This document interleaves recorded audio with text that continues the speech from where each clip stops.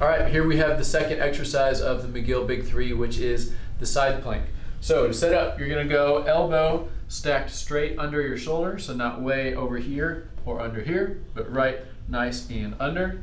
You're gonna go feet stacked on top of each other. As a scale, you can stagger your feet, but if you're able, I prefer you to have stacked feet. And you're going to, before you lift up, go ahead, get that nice big core brace. So I'm breathing into some tension here. And then as I maintain that, I'm gonna lift up. And I'm gonna hold this position. Try not to let the hips rotate out one way or the other. If this is still a little bit challenging for you, this can be modified to a knees bent position, like so. Have at it.